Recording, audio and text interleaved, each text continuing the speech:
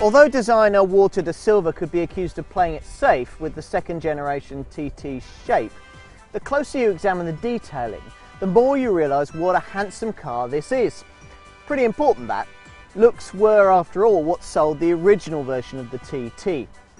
Just as important was the need to expand the range for corporate users with diesel and to make much more of the TT's reputation as a driver's car, something for which the original version was never really renowned.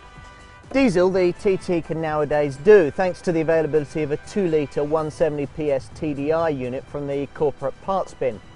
And the general TT driving experience? Well, I'll come to that, but if it's as good as Audi say, then the 270 brake horsepower TTS model should have the power to exploit it.